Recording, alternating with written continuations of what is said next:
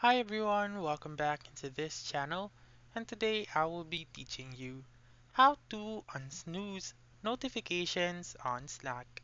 So let's begin right away. The very first step is to open your Slack application, but if you don't have the Slack application, you may go to app.slack.com using your web browser.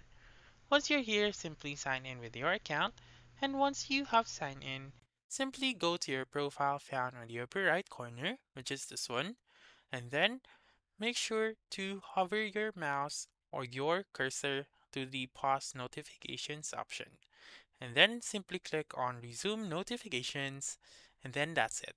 So, just a recap, go to your profile found on the upper right corner, and then click on the pause notifications option and click on resume notifications. So that's it. That's how you can unsnooze notifications on Slack. So that's all for this video. Let me know in the comments section if this works out for you.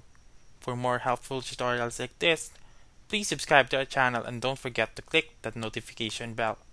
Thank you for watching and have a wonderful day.